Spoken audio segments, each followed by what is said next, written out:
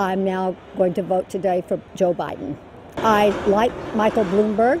I think his experience as a mayor of one of the largest cities in the U.S., and I think on things like the coronavirus, I believe having been a mayor of a city, he would bring great experience to handling that.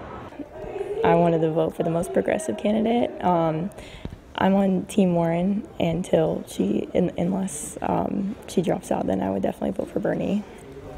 She's a progressive, and she's the smartest candidate, and most importantly, she's a woman. I voted for Bernie Sanders. I think mostly because I really want an upheaval of the healthcare system.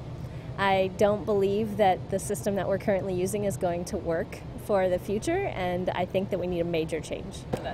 For the president, I'm pulling for either Mike Bloomberg or Joe Biden. So you haven't made up your mind? No, whoever does the better job taking care of the people, that's who has my vote.